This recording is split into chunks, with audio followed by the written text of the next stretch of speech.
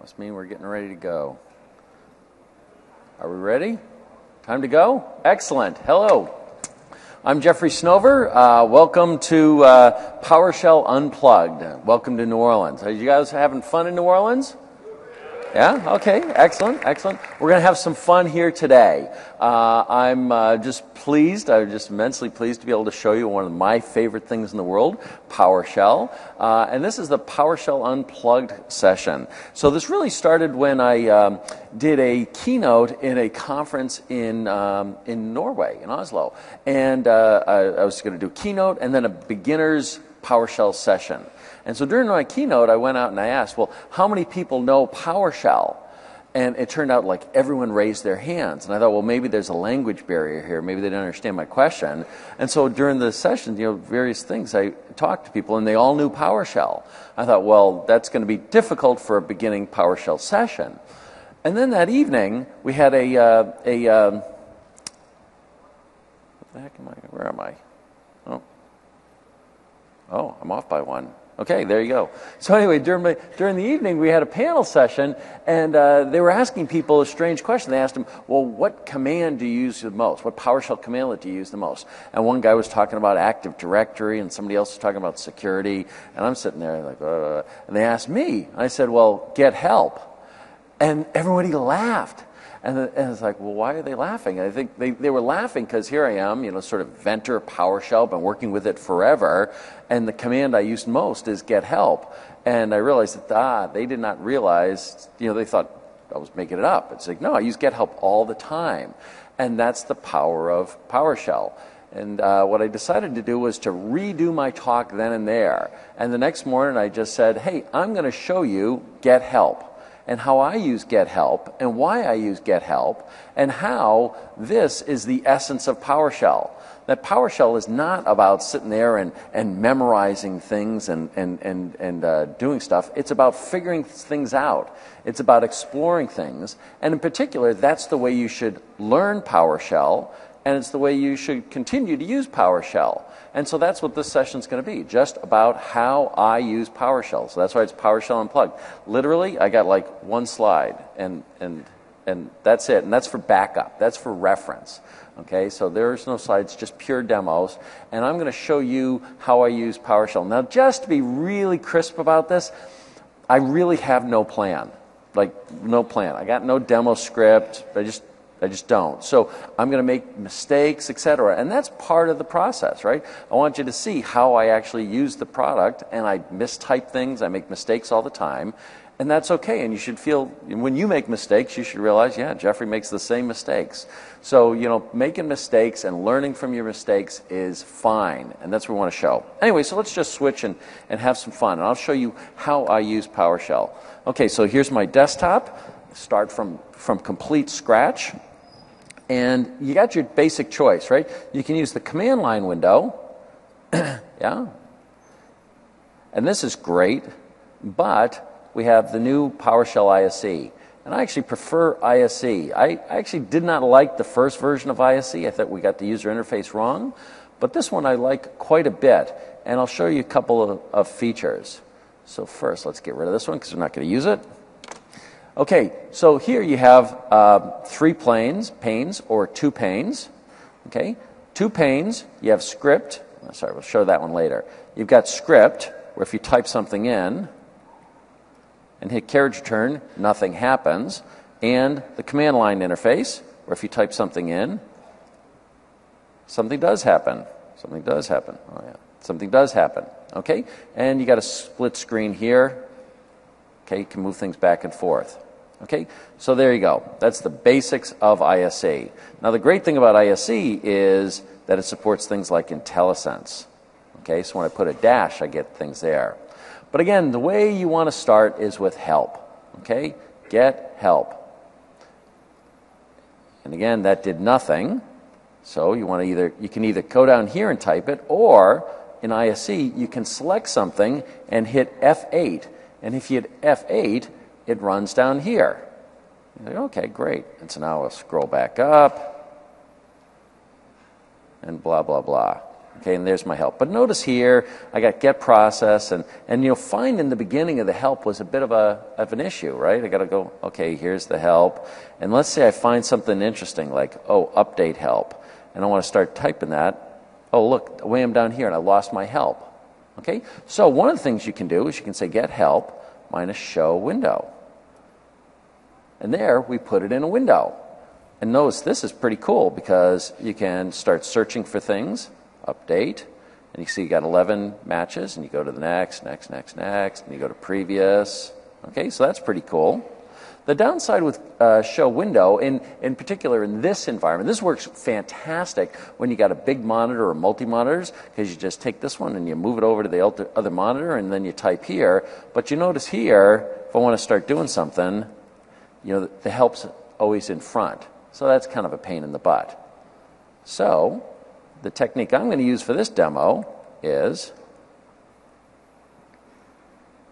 get help, pipe to clip. You pipe it to the clipboard. And then Control N gives you a new tab, an edit window. Control V pastes it. And now I got my help up here. I got my help up here. Right? And so now it's nice and separate, etc. So that's a very useful technique. Okay? Now the reason why this is cool is because there are various things you can do here. So you can say get help minus online. And again, select and hit F8. And you get help in the browser. So one of the two most important tools in using PowerShell are ISE, because it's just our version 3, it's just a rockstar tool, and the browser. You're going to use the browser a lot. By the way, I should have found out about my audience. So how many of you have not used PowerShell, are here for the beginner's flavor? Okay, good. And how many of you are like expert PowerShell guys? And then everybody else in the middle. Okay, great. Okay, so there'll be a little bit for each of you. Okay, at times you beginners are going to see stuff that you're just going to go right over your head. At times you experts are going to be like, what, showing help. Don't worry about it. There'll be a little bit for each of you. Okay, so that's the update. That's the help, get help online. Okay, so now let's actually take a look at some of this help. So first is you should be aware that we actually don't ship the help.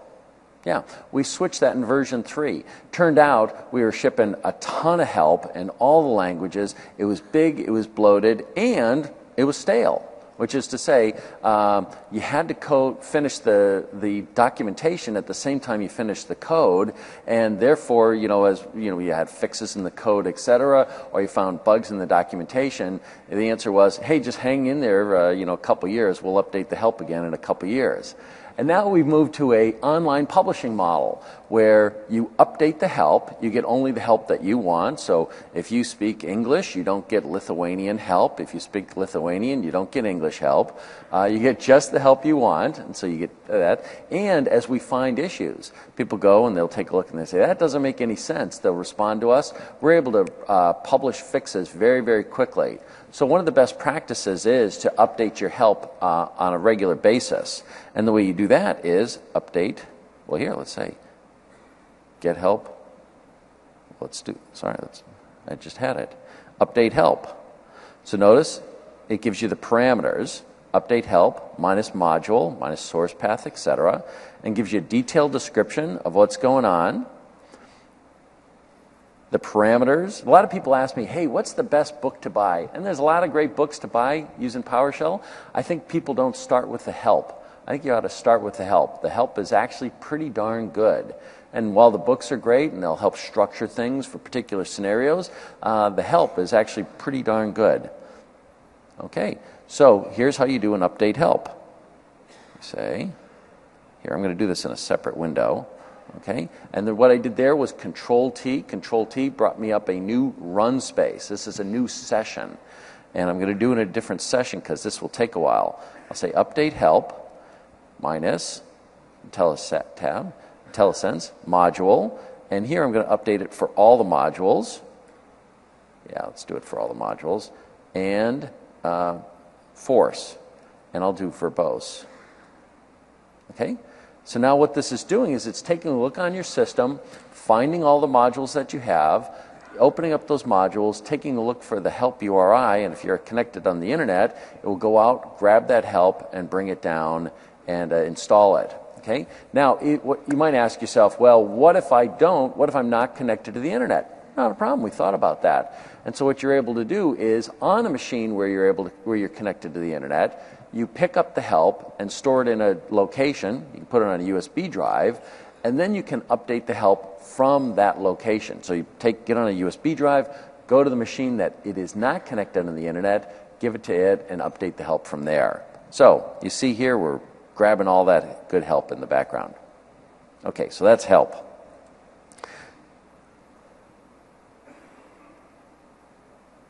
Right. Actually, I had a couple notes. Okay. So get help, clip.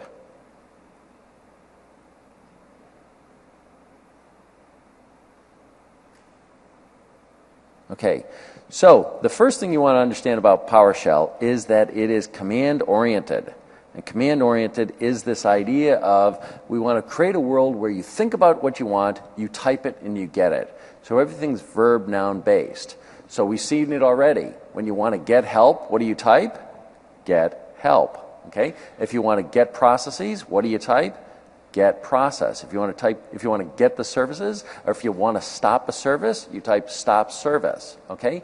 And so one of the issues there is, well, what are the verbs? Like nouns, you know there's going to be an infinite number of nouns. But what are the verbs? Well, you have two choices here. One is let anybody do anything they want with verbs.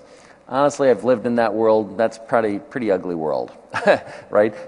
You think stop process. That's the right thing to do. But you say, no, you're an idiot. You're killing the process. And this is, that's a bad way to think about it. You should terminate a process. And so each one of you is going to pick your own verb, and then you guys are all going to be like, well, how do I do this?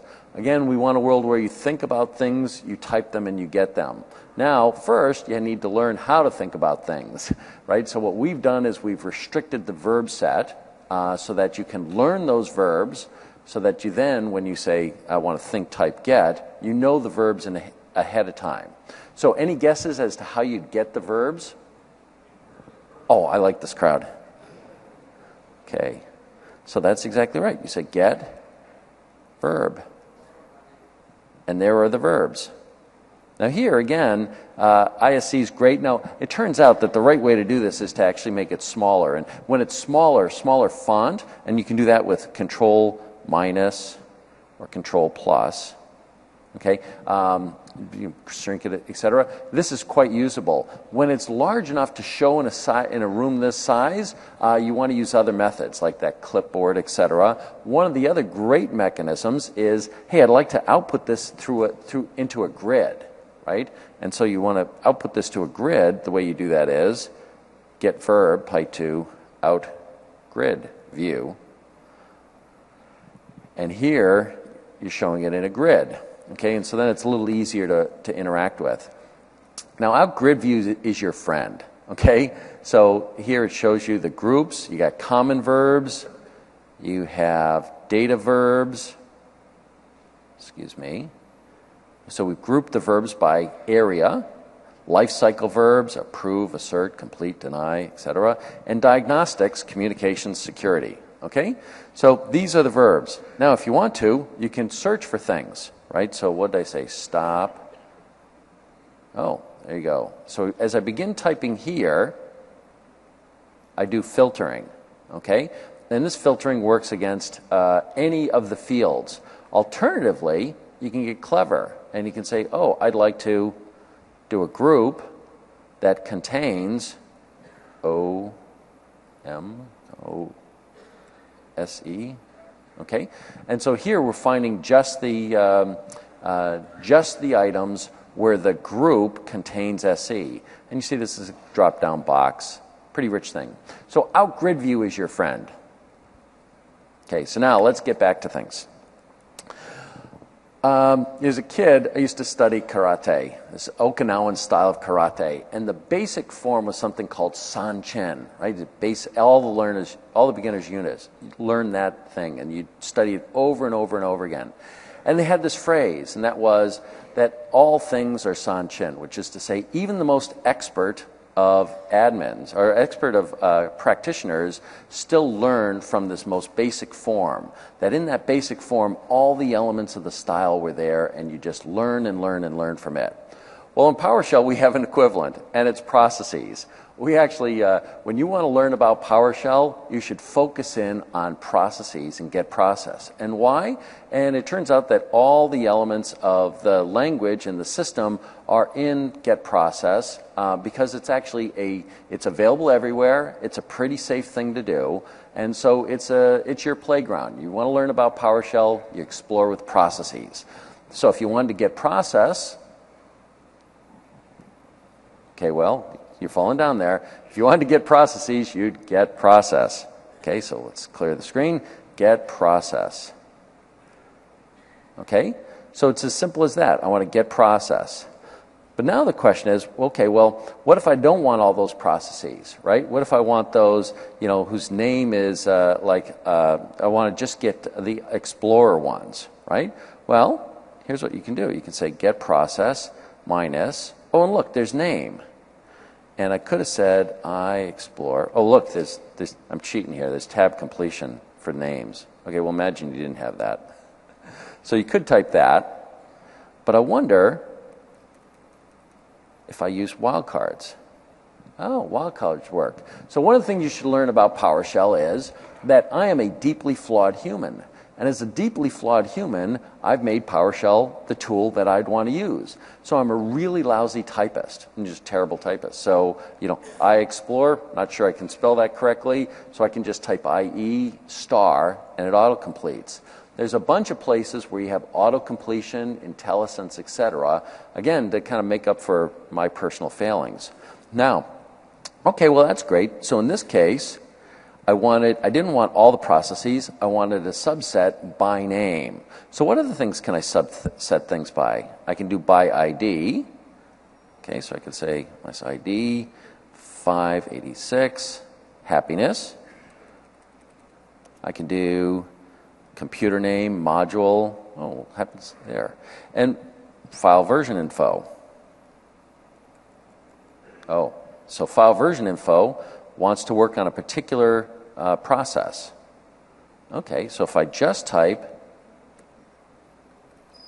this, I get that process, but then if I type file version info, I got the file version information for it. Okay, so you explore, you go and you start trying, you run the command and start trying things. But then what happens if you say, yeah, that's great, but that's not what I want. What I want to do is I want to get those where the handle count is greater than some number, right? GPS. Okay, and you see that I've made a strategic error here. Let me just fix this. There. Okay, sorry about that. So what happens if I want to get those where the handles are greater than that? Now, how many people are greater than, say, 500? How many of you have a Unix background? Oh, okay, pretty hefty.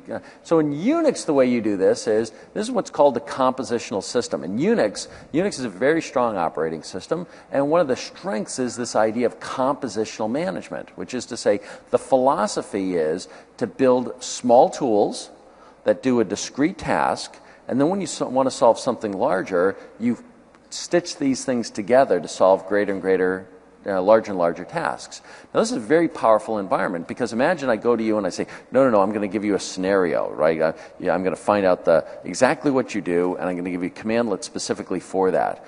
Well, I'll do that, and I'll figure out what you do, and I'll walk away. And 30 minutes after I've walked away, your scenarios have changed, right?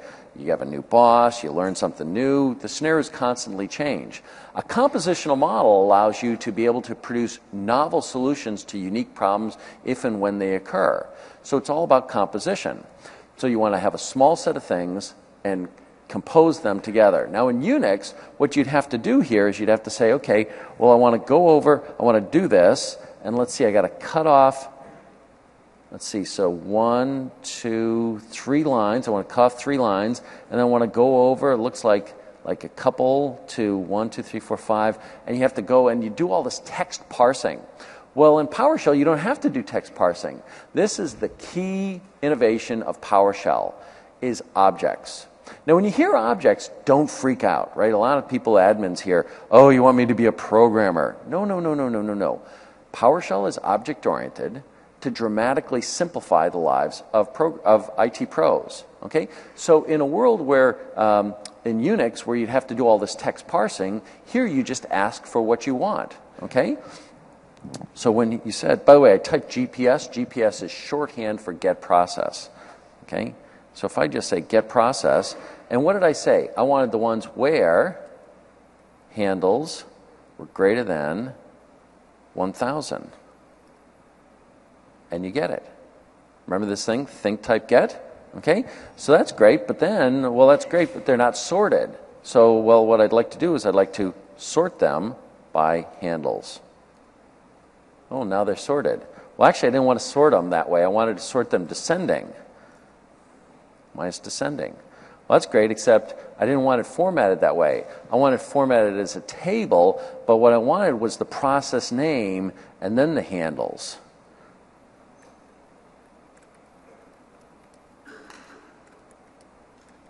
See, I can't type.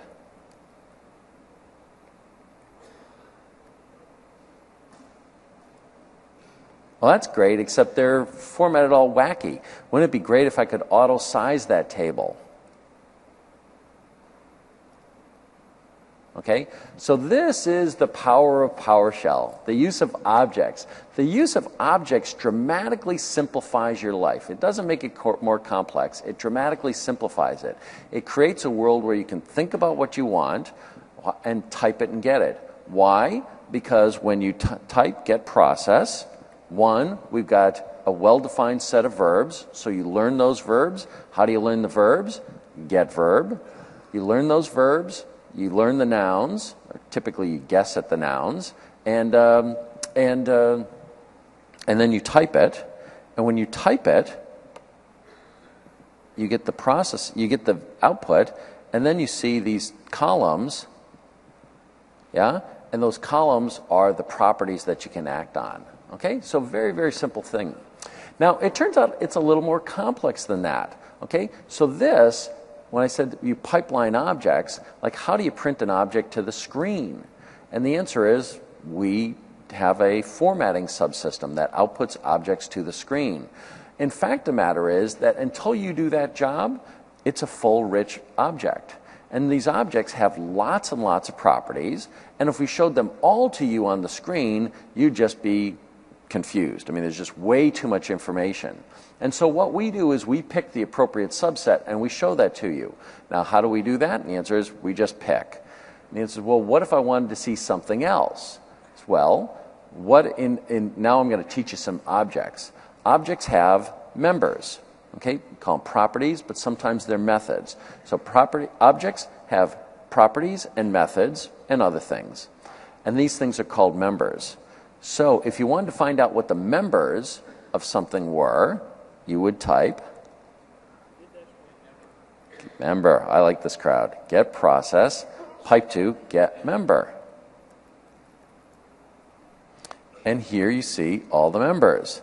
And this is a little bit confusing, right? It's a little bit. So what I'm going to do is I'm going to pipe it to out. Out grid view is alias to OGV. Out grid view. And so now I have all the members. Okay? And so look at all the things I can do with this. I mean, there's a ton of stuff here, right? Here, by the way, you click on the sorted, of course. You get company. You can get description. Company and description. Let's take a look at that.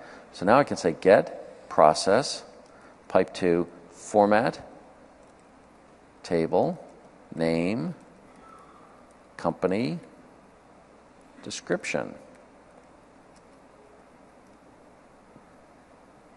That's pretty darn cool. Okay? So most of these are Microsoft, but some of them aren't. I wonder which ones aren't Microsoft. So I'd say, well, I want the ones where company, not like star Microsoft.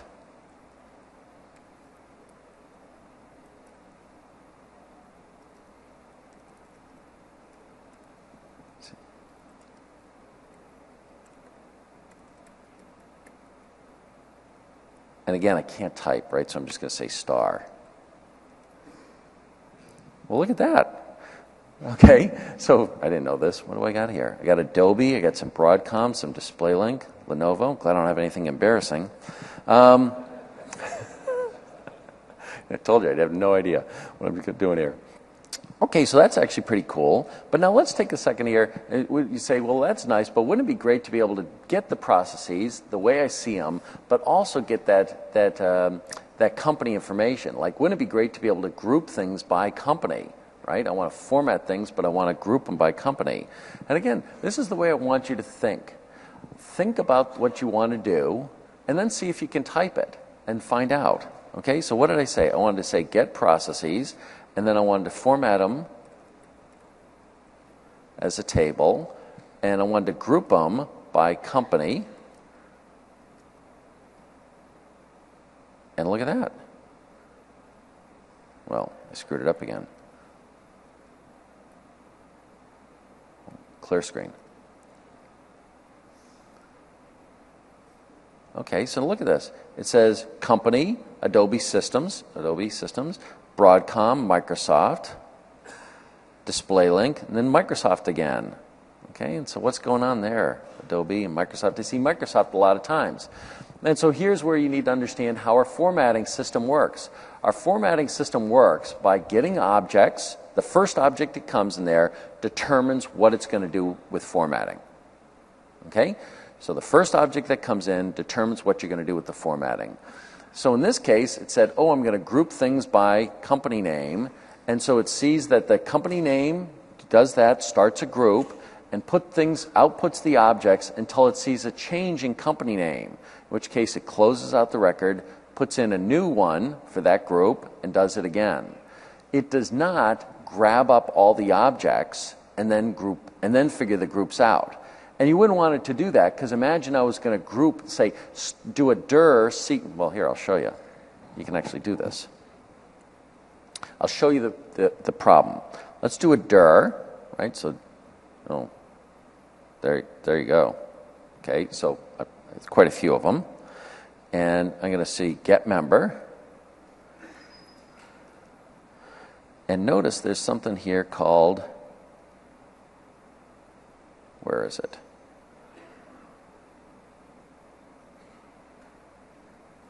Extension. By the way, I knew I was looking for something called extension, so I should have done it this way. I should have done get member, something like extend. Oh, and there it is, extension. Okay? So now what I can do is I can do dir, pipe to, dir, let's pipe to, let's say sort, extension. Oh, I'm messing this up. Anyway, let's say group by extension. Shows you all the extensions and the grouping. I messed this concept up. What I wanted to say was the reason why we picked the first object and use it for formatting versus grab all the objects to determine the grouping, right, is because imagine I did a dir at the top of the directory and then recursively. So I'm going to do everything, and I wanted to group them by extension. Now, you can do that if you want to, but it's going to be pretty messy, right? You gather all the objects up, and they'd be in memory, and they'd explode your memory size. So instead, PowerShell has this streaming model. What that means for you is that when you want to group things by something, you'll first want to sort it, and you'll want to do that judiciously, okay? So here what you do is you want to say, clear screen, get process, pipe to sort company, pipe to format table, FT is format table, minus group by company. And then it's nice and clean. Microsoft Corporation, Lenovo, DisplayLink, etc. Okay? So let's go back to our type system, because the type system is really quite rich. A lot of people have the mistaken idea that PowerShell is based upon .NET. And that's not quite right. PowerShell is implemented in .NET, but its type system is quite different. Its type system is what we call an adaptive type system. And that says, well, we can deal with different type systems and present them to you in a way that is useful to you. So for instance, .NET is pretty straightforward. It shows you the members and the properties. But other things like XML have all these bizarre things like child process. They have very uninteresting properties, and you really have to be a programmer to digest them. Turns out that's pretty common. WMI does that, XML does that, ADSI does that. Lots of people, it's a very programmer view of the world. And so what we do is, you don't want that. So we have these things called type adapters where we adjust those objects into a world that you understand. Now part of that is we then extend things. Now I mentioned to you that objects have properties and properties and methods. But the PowerShell properties have a larger set of things. We have properties and we have methods, but we also have things like, well, here we'll group them. There's properties. See, it says property. And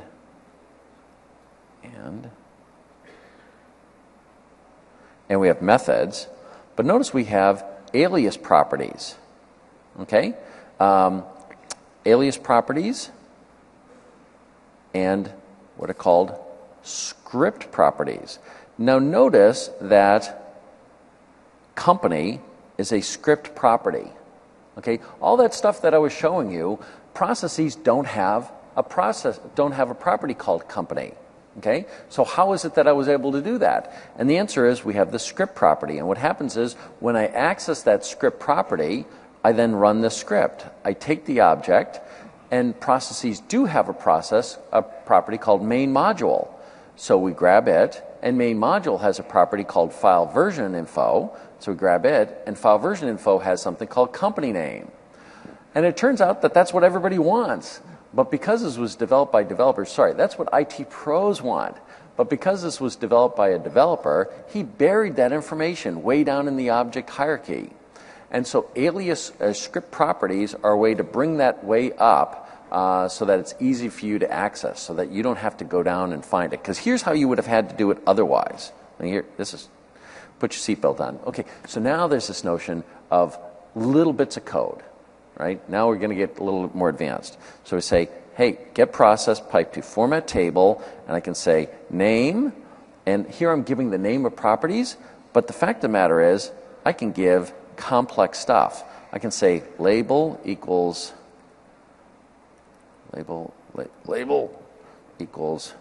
company,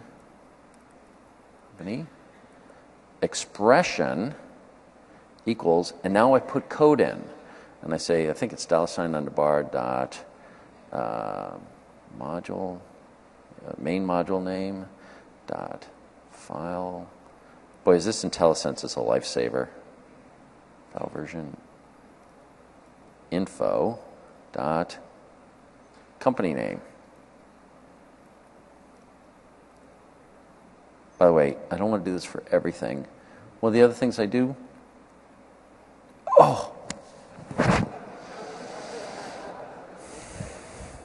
let me tell you about the great thing called the editor. So in the editor, what you can do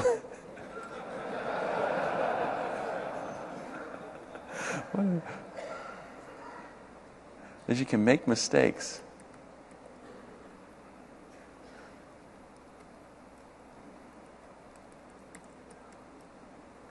Expression is expression. Oh yeah, see, I told you, I'm a lousy speller. Label, expression. By the way, I think it's $_ let's see, main module. Why is it not doing this?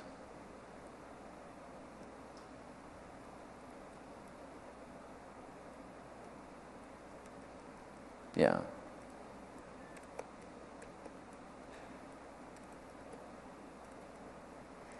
Module dot file version info dot company. Size. Then again hit F8, and I did it wrong.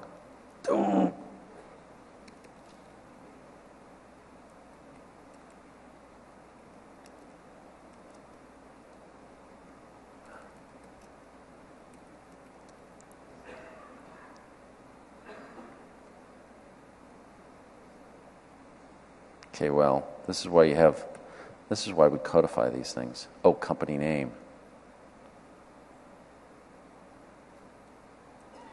See, I think here it has to be $underbar. Let's find out.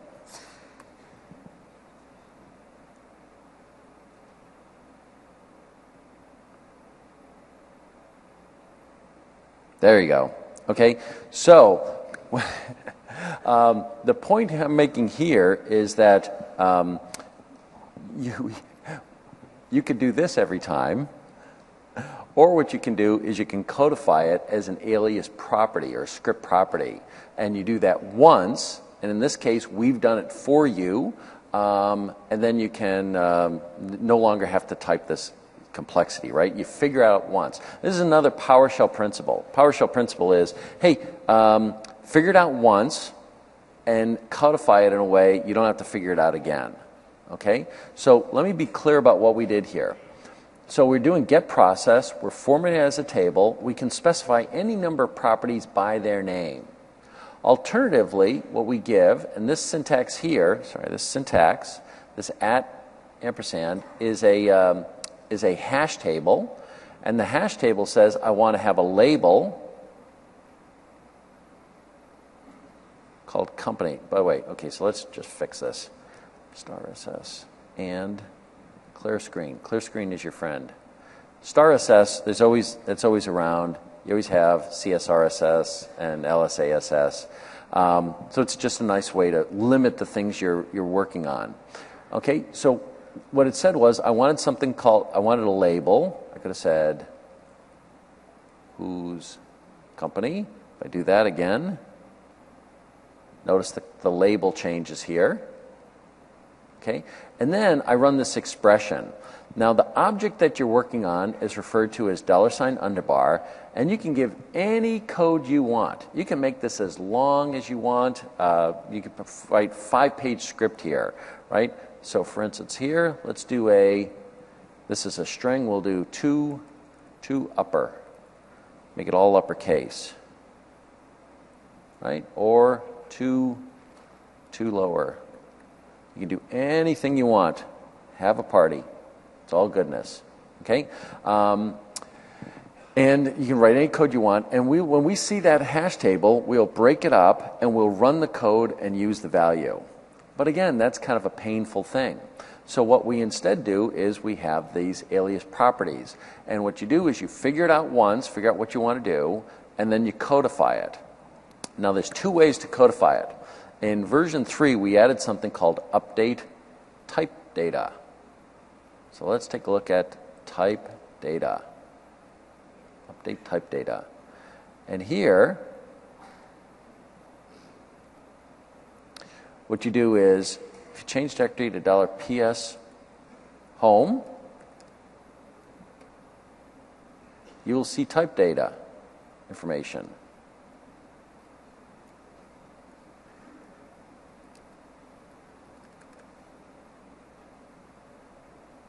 You know, let's stay with objects for a second. This gets a little complicated pretty quickly. So let's go back let's go all the way back to help. So we talked about help. We talked about the first steps you want to do in the system is help. And then we talked about how you want to explore the system. You use the getters, you learn the verbs, you pipe things to get member, to explore what the properties are, and then you operate on those properties. Okay? Now, I talked about the compositional system, how you build up the system from small units and manipulate them to build larger solutions. So one of the things you want to be able to do is you want to be able to operate on objects. So then the question is, what operations can you perform on objects? And so you might expect that there's a set of commandlets that can operate on objects, and you'd be correct. Now at this point I want to bring in one of my favorite other features of ISC, and this is show command. Okay, so this is the window here, show command add-on. You click there, and what this does is it shows you all the commands that are available on your system. And so here you can type things, type process, and we'll filter that list. And so you see, oh, here are the commands I can do. get process, debug process, get some processor stuff, start, stop, etc. And if you type object, you see here's a set of object, I'll put dash object there. Here's a set of object utilities that you can operate on, okay? And if you click on those, we show you the details. So if you remember, I had done a descending, yeah? You have select object, compare object. So let's explore some of those. By the way, the most powerful and the one you're going to use the most is where object. And this is a bit of a mess, but here's the key thing you want to know about get object. It's actually pretty simple. All that complexity actually makes it very simple for you. What you do is get process, pipe to where, and we have a number of things, right? We've got what we call the simple where. Simple where says, give me a name, right? Handles, an operator, and a value, right? And that just works. Okay, that's the simplified case. The more general case, and what this is actually built upon, is what we call a script block. Whenever you see these squiggle brackets, it almost always means code. And what we do, originally the way this started off was, I had one of the developers and I said, hey, we want to effectively do SQL against objects, against live objects. Go do it. Turns out that's a hard job. There's a reason why the SQL team has like thousands of people working for it, because it's a really hard problem. So as he tried to do this, he would only be able to do a subset, and then the syntax was all wacky and didn't quite work. And after a few months, we decided to stop that and take an approach that turned out to be dramatically more powerful than SQL, dramatically more powerful than SQL, and it's about 3 lines of code. Seriously. So like, wow, how can you be dramatically more powerful than SQL in 3 lines of code? I'll explain the code to you directly. When we pipeline to where, we grab the current object, we assign it to a variable, $underbar. We then run this code. The code evaluates to true, we pass the object on. If it evaluates to false, we don't. That's the code. That's it. Okay, now just to prove that to you, right, so here is the typical way you do this. $handles greater than 1,000. So we'll grab each object, grab the handles, and see if it's that. And if it is, we pass it on. If it's not, we throw it away. Okay? Now, remember that I said all we do is we assign the object to $underbar, and we evaluate the code. If it returns true, we pass the object on. If it returns false, we don't. Notice what I didn't say. I didn't say that you have to use the $underbar variable. You don't have to. And so if I say $true, everything gets passed on.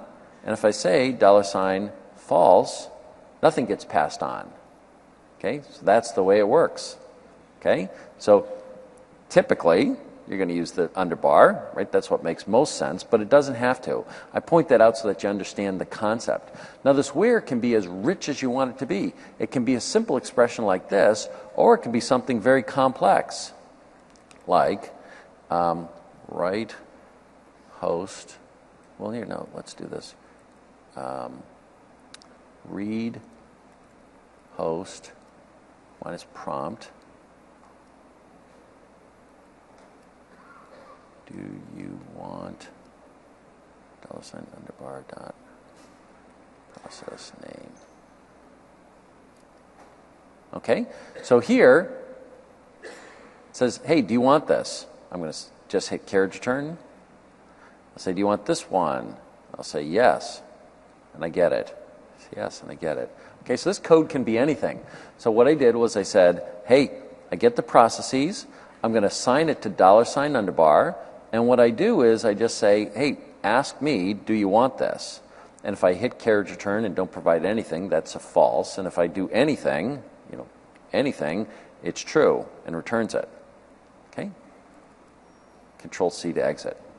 So that's the power of these little bits of script. We call these lambdas or script blocks, and they're very, very powerful. Now, one of the techniques you might say is, well, that's pretty cool, but instead I don't want to type that in all the time. So what you could do is you could say $s equals, you have the script block. Okay, now $s is the script block. Okay, notice it's the code, and if I wanted to, I can run the code. Okay? So code can be assigned to variables. Data can be assigned to variables. When you run, if you want to run the code, you can put an ampersand in front of it.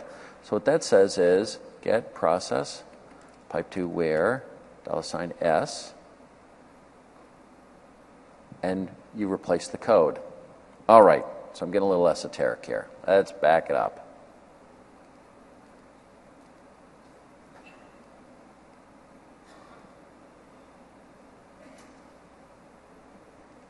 Okay, so we've talked about get help, talked about get member. The next thing you need to understand is drives. Okay, PowerShell has basically two ways to get information. The first way is through commandlets. Commandlets are these verb-noun oriented functions which essentially return tables of information. Works very, very well. But then not everything is tabular. There's a bunch of the world which is hierarchical. File systems are hierarchical, Active Directory is hierarchical, etc. And so for these things we have drives. Okay, so, and we call them PowerShell drives. Sorry. And we say get PS drive. And so here, these are the drives in the system. Now notice you see the typical drives. You got your C drive, but now we've got some unusual drives. We have an alias drive, we have a certificate drive, we have an environmental drive, we have HKLM. Okay, so let's explore that. So this is unlike regular file systems. So I can CD to HKLM, and look, I can CD into software. So this is the registry.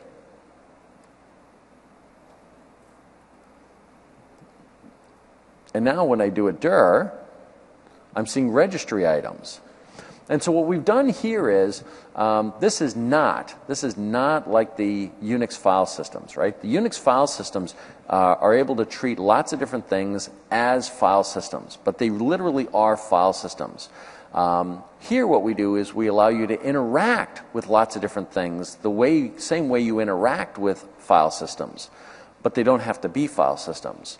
So in other words, if Unix tried to do this, it would try and represent a registry key as a file. Here we represent a registry key as a registry key. We just allow you to interact with it like a file. Okay? So you can do a dir A star. You can do subdirectories, get child items. You can do recursion.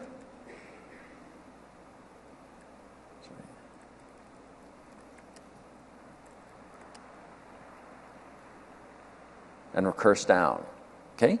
Additionally, you can do, did you notice this one? Get PS drive. Did you notice variable drive? What could that be? Dir variable, colon.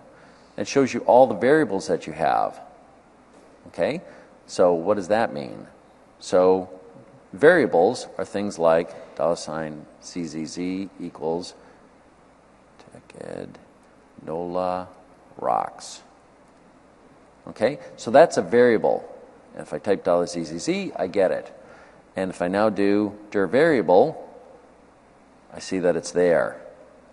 Okay, if I do a remove item variable ZZZ and remove it and type $ZZZ, it's gone. Okay, so what you're able to do is you're able to treat variables as drives, drives as variables. Okay, so pretty powerful stuff. Now you might ask yourself, what use is that? And the answer is, we have lots of, you're able to find your variables. So we have a lot of things in PowerShell to be able to limit resource consumption, and I can never remember them, right? So what you're able to do is you're able to do things like dir variable max. Oh, look, there's maximum error count, maximum variable count, maximum function count, etc. So if you're ever programming PowerShell and you get an error message saying, hey, you've used too many variables, it's because we have artificially limited the number of variables you can use so that you don't write, to protect yourself against runaway code, protect your systems against runaway code. If it turns out that that's not runaway code, it's just a side effect of the design you chose, you can go in here and change these values. Okay? So, and then you're never going to remember that. I guarantee you. Like right now, I could ask you, hey, if you wanted to change the maximum variable count, how would you do it? You'd be able to answer it. 10 minutes from now, you won't.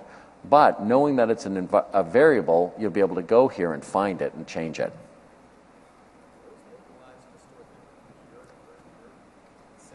Yeah, okay, great question.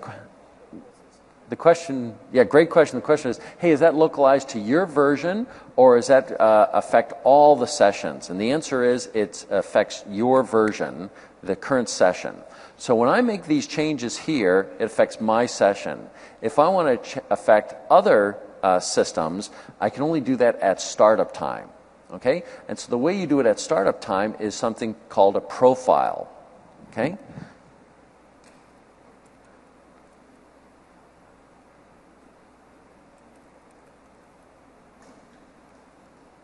That is the location of my profile, and it turns out we have a number of different profiles. Okay? There is a profile for all users and all hosts. So now we'll get into the details of PowerShell.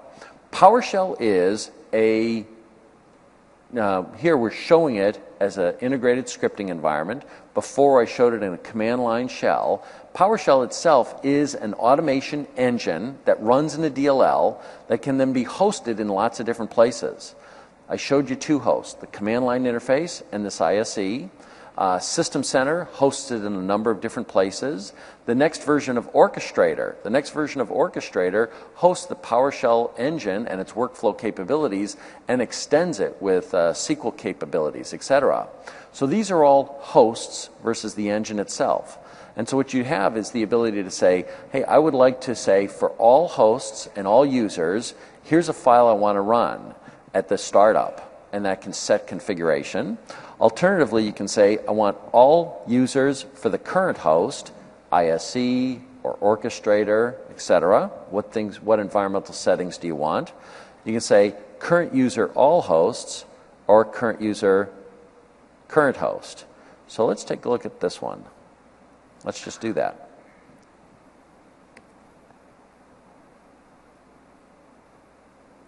Let me see.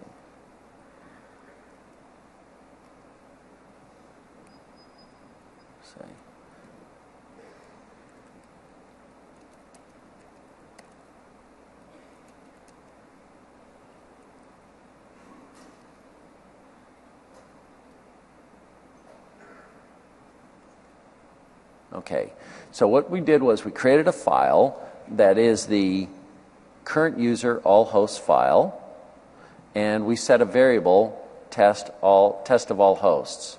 So now what that means is, if I create this, and I say $$test,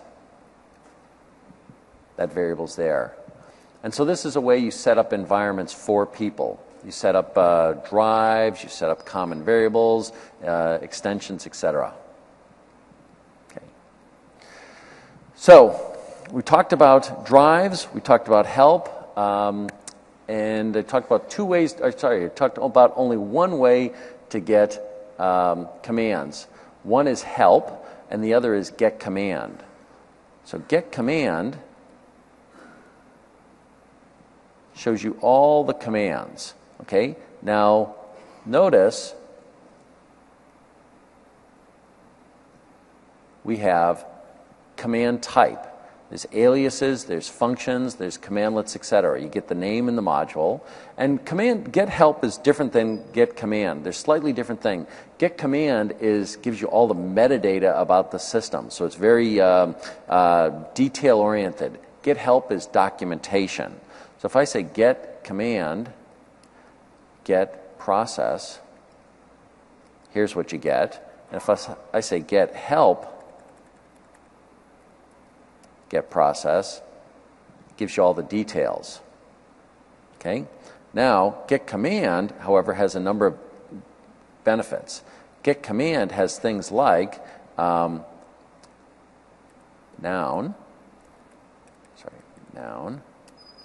process, and you get that. And one of my favorites is parameter name. Okay, so you might say, hey, I'd like to find all the things that take a particular parameter name, like sim session. Okay, and you see these two parameters, get module minus sim session. Okay, or you might say, one of the questions that comes up is, hey, I want to be able to get something and pipe it to something else. What can I pipe it to? And so you say get process, pipe to get member. At the very top here tells you the type name, system.diagnostics.process. And so what you can do is you can say get command,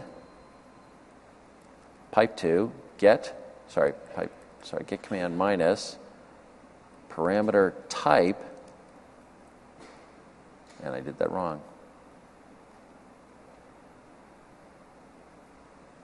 It was system.diagnostics.process.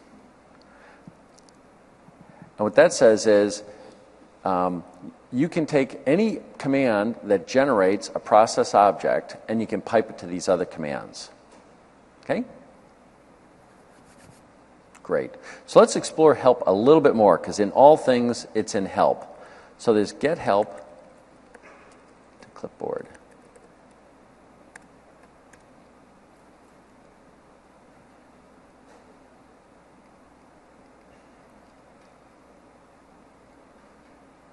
And here's what I want to show. So you can get help on general help. You can get help on specific commandlets. We showed that with get help, get process. And then you can do it online. So I can say get help, get process online. And it uses your default Explorer browser to go find the help.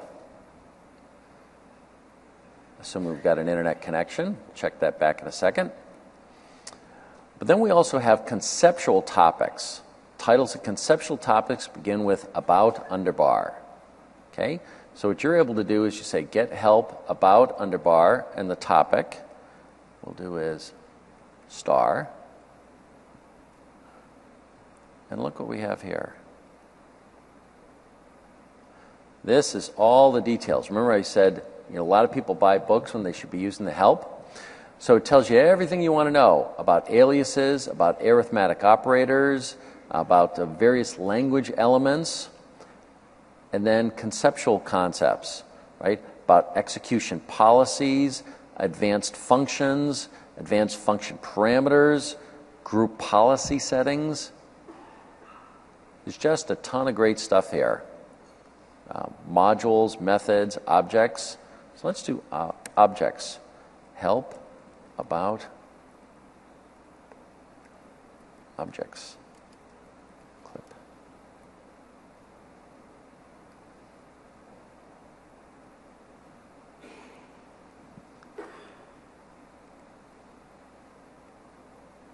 Okay. So here, this is a little different than the commandlet help. It has different sections. It's about topics, tells you this. Talks about the various types, properties, and methods. About how to use objects in pipelines.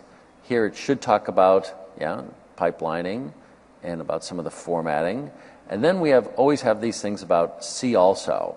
So remember, objects have methods and properties and use them in pipelines. So the help tells you other topics you want to go explore. Okay? Oh, sorry, cancel. You can also do get help and just do a search term. Okay, so doesn't necessarily have to be the topic itself. So imagine I say, let's see, I can say help signing. Okay, and so, okay, those are things that have signing in it. Let's see if I say execution. Execution policies. Okay, well, there you go, execution policies. What I want to I don't have a topic off the top of my head, but it turns out that what we'll do is you give just a term, we look for things that have that name, and if we find it, we show it.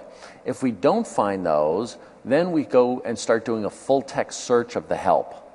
We'll search and find those topics and show it to you. So the help is actually pretty useful in terms of finding things that you want. Wait, let's see if that help ever came back. Right, so help finally came back. So again, online help is always going to have the most recent and most current help versions. And here's the details about how to save the help, how to update the help, how to get it. Okay.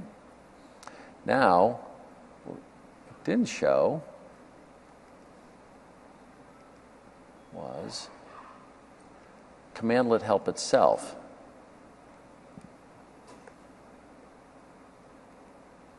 Okay, so cmdlet help, there's a lot of different views. When I just type, excuse me, when I just type get help, get process, what happens is I'm seeing a pretty simple view of things. Okay, I see the name, the syntax, the synopsis, the description, related links, and remarks. But it turns out there's quite a bit more. I could have said, okay, get help minus examples.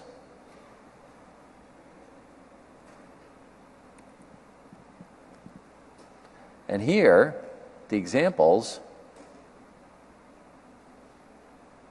right, it'll show you the examples. Get process, format list. And so the help then explains to you things you can do.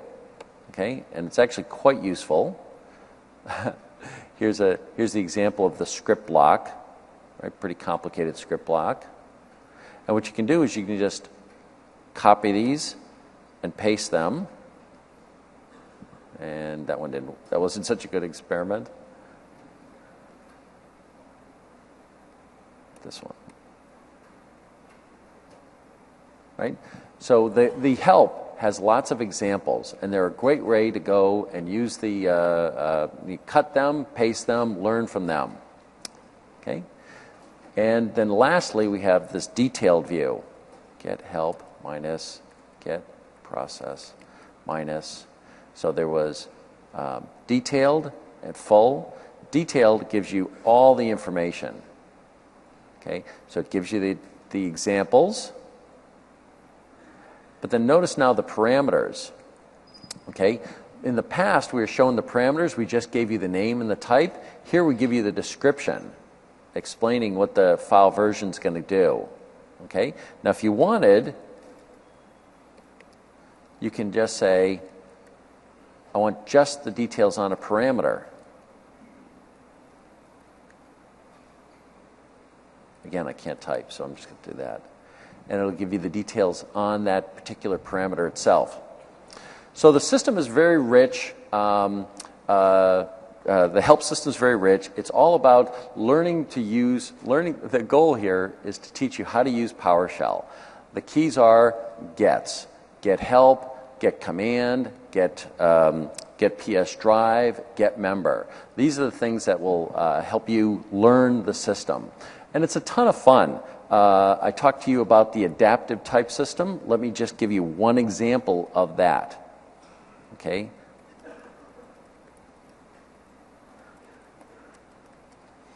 Okay, so here is a, does anybody deal with XML in their work?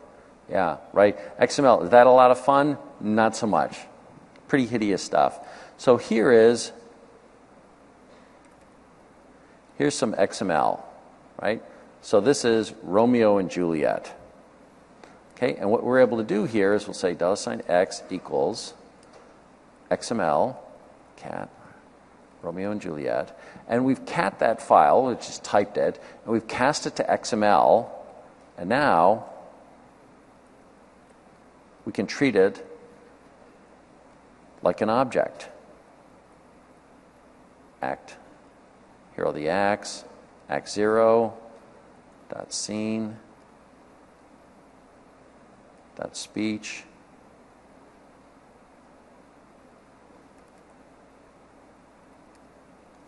Okay? In fact,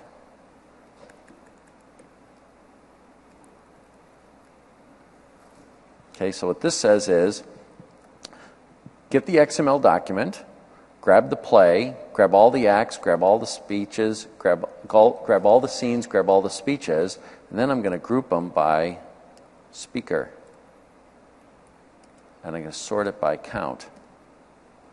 What that says, if you're ever into this, you want to be Romeo or Juliet and not the second watchman, because he's only got one line. Okay? So this is it's part of the power of PowerShell, right? The ability to grab objects, whatever form they're in, whether .NET, I mean, we do great with .NET, right? .NET's a great type system, but there's a lot of stuff out there which is messy. XML, ADSI, WMI. PowerShell wraps these objects, use our adaptive type system to present them into a world that you can understand and manipulate and be simple. Then we have a set of base utilities and functions that allow you to manipulate these things. And again, the whole point of this is to explore, explore, explore. At some point you might say, but wait a second, maybe something's, maybe that exploration is going to screw up my system. Maybe it's dangerous to explore. And that's true. It might. There are two solutions to that. The first is virtual machines and snapshots. That's your good friend. But the other one is we've tried to make PowerShell as much a safe tool as possible. Let me see. We're actually kind of schizophrenic on this. You can really hurt yourself with PowerShell. We want to give admins whatever tools they need to get the job done, and sometimes those tools can be dangerous. And so you really want to, we give you the opportunity to hurt yourself. On the other hand, what we want to do is we want to give you a world where you can protect yourself. So let's just say I did this. I wanted to say get process, and I wanted to stop them. No, let's do this one. Let's say I wanted to do a rich regular expression. I wanted to grab everything with a B through a T and dot star, everything that then ends with G through W. Yeah? And I want to stop them. And the question is, should I do it or should I not do it? Right? Might be good, might be bad, might end my job. Okay? So whenever you find yourself in this situation, and by the way, you're going to find yourself in this situation many times, we have what we call what if. What you're able to do is type what if. Oh, I did it wrong. And what we will do is we will tell you all the things that we would have done, but we don't do them. Okay? So whenever you're in trouble, just type minus what if, and it tells you what it'll do, and we won't do it. Now, on the other hand, if you say, well, that's close, but that's not quite right, you can type minus confirm. And minus confirm will ask you for each one, do you want to kill that one? No. Do you want to kill that one? No. Do you want to kill that one? No. You can say no to all. Okay? So it's very helpful in this regard, right? Minus what if and minus confirm are your friends. Okay? And of course, snapshots, they're your ultimate friend. We also have this notion of high impact levels. Okay? So if I wanted to say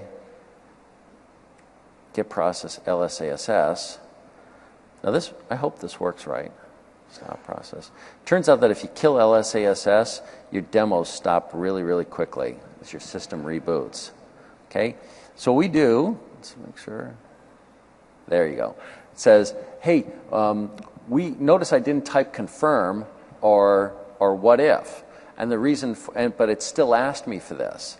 And the reason why is that the commandlet understands high impact things, and for high impact things, in this case, it's defined as if you're trying to delete a process that you didn't start, then it goes and asks you about that. Hey, are you sure you want to do that? And I'll say no. Next is there's something called a confirmation level. Each one of the commandlets are declared with their impact level. Get process, no impact to the system. Stop process may have a high impact. Stop the computer, that has a high impact. Okay? And depending upon each individual's impact level, we will automatically cause a confirmation or not. Okay, so we have a default value, I forget what it is, but then you can change it. So in other words, the scenario is you've hired in a junior admin. You might want him to be more cautious than your expert admin. So again, I don't remember the name of the variable, so how would I find out the name of the variable? Dir variable. Dir variable. And it was something around confirmation. Oh, confirm preference, high. So now what I'm going to do is I'm going to say $confirm preference equal low. I don't know, let's do calc. Okay, now I'm going to say stop process minus name calc. And it confirms. Okay? Because stopping a process, I believe, is a medium impact thing. And because I've set my confirm preference to be low, anything that's above that will automatically prompt for confirmation. I'll say no. I'll set it back. High. Stop it, and it just goes away. Okay?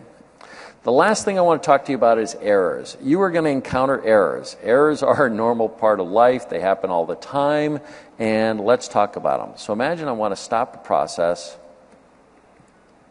It's ID 132333. Now it turns out these are safe things to try and kill because for some reason Windows has no processes that end in odd numbers. So there. You generated 3 errors. Okay? Couldn't find a process with identifier 13, couldn't find one with 23, couldn't find one with 33. And the question is, hey, was that the correct behavior of the system? Like, should it have really tried to continue on after it found the first one? And the answer is, we have a default policy, and that's the default policy. But for you, you might want to change it. And so the way you change it is through something called an error action. So you could have said, error action, I want to be stop. And there what happens is we go and we continue until we find the first error, and then we stop.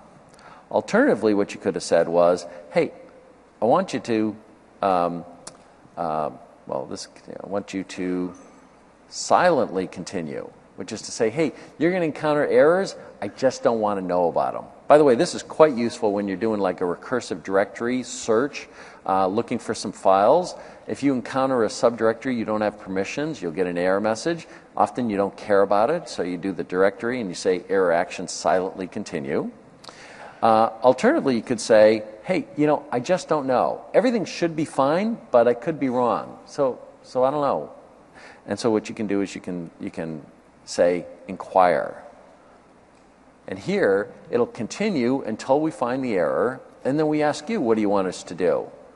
And we'll say, hey, do you want to continue? Yes. Here's another one. Do you want to continue? You could halt, you can continue, or you could say suspend. And suspend gives you back to the prompt. You can take a look around, look at some things, and when you exit, you go back to the question. And we'll just say halt. Okay? Now, lastly, I want to point out this idea of a fully qualified error string. And here I'm going to make this a little bit smaller. Sorry, not too much smaller. So stop, process, ID 13. No. Ooh, no. No. Ooh, that would have been bad. Okay, so when you get an error, we tell you where it came from. Stop process, we tell you what happened and where it happened. So this is where it happened in a script. There's this idea of a category information, and the idea here is that this is information that's very easy to visually parse. Object not found, 13, int, stop process, and then the execution. Okay, and if you want to, you can actually change to what's called category view, where that's the only thing you'll see. I'll show you that in a second. But here's the thing I want to point out. All this information is localizable. Okay? So if you were in France and you did this, you'd see French here. Okay? But this category information and this fully qualified error ID, you won't. Okay? Those are always, it's just kind of, and what it's meant to do is it's meant to be used in as a search tag. Okay, so here I go to Bing, I type that, and it's this nice unique identifier to get web content. You see other people who've had this problem, what they did about it, etc. When you're asking for help, you want to include that, or telling people about how to work through the system. You always want to include the fully qualified error ID because that helps people find your content. Okay? So then, again, there's this notion of an error view, and I think that was called error view, but it's controlled. So I do a dir variable, and again, it had something to do with a view or an error. Oh, it was error view, and I've got normal view. And I could have done $error view equals category view. And now when I do stop process 13, you see I just get that. So this is really meant for sort of operations staff. People are going to use PowerShell all day long, and they're going to, they know what these errors are, and they just want to be able to recognize them and go on. So if I type something, yeah. It's very easy. If I go back, normal view, and I do the same thing, you see there's quite a bit more text there. So categories view is meant for kind of production staff. So we're sort of out of time here. What I really want you to walk away from is not so much any particular technique or any particular concept, blah, blah, blah, but rather the spirit of PowerShell, which is explore, explore, explore. I use get help all the time because I can't remember any of this stuff, right? It might be old age, but it might be, there's just so many commandlets out there that you really can't remember them all. So explore. You want to learn get help, get command, get member, and get PS drive. And from there and the internet, you'll be able to find everything. Thank you very much.